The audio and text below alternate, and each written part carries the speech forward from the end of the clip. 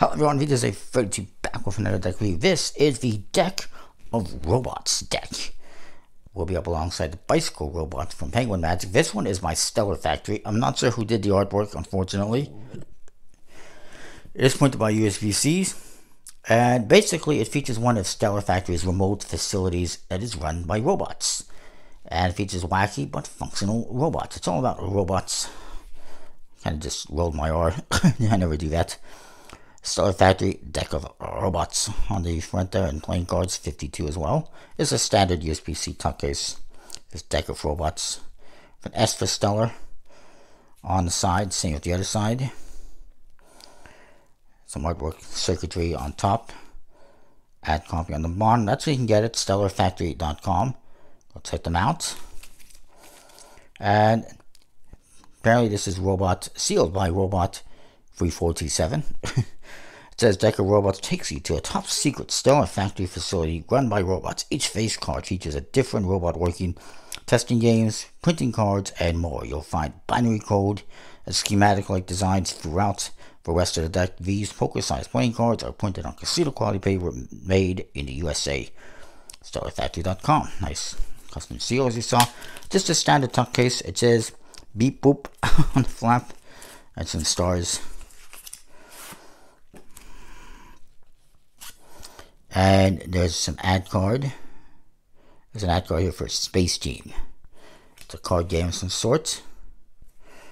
And here we go. Oh, it says art. It says here it's illustrated by Untitled Era. I just forgot to add that to my information. Art and product direction by Matthew Sisson.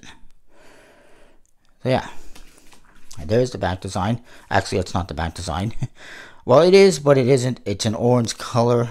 You can use it as a gaff card. Color changing. The actual back design is black and white, as you would expect, I think.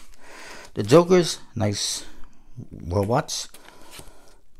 Making pizza, apparently. This one, pretty nice. They remind me a lot of like the Jetsons, if you've ever watched that cartoon back in the day. Nice custom aces. Kind of an orangey color for the hearts and diamonds. Grayish almost for the spades and clubs. It's interesting that the Ace of Diamonds for some reason has suit indicator pips, while the other aces do not. I feel like that's a screw up. Maybe they were going to do that and then they changed their mind, but they've forgotten the one card. I don't know. What the heck, Stellar Factory? Your machine's making mistakes. The robot scoofed, I guess, but nice. Cold cards. With robots, of course.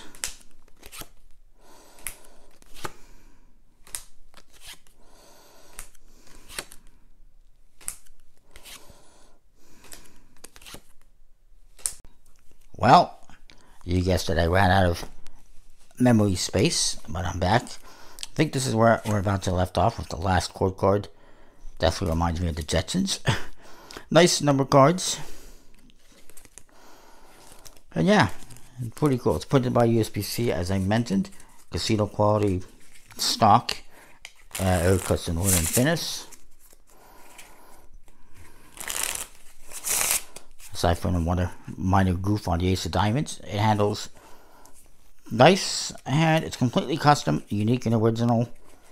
It doesn't have a nice tuck case like, say, Art of Play, but unlike Art of Play, they went the extra mile with the artwork on the card. So thumbs up for that. I will give this one A+.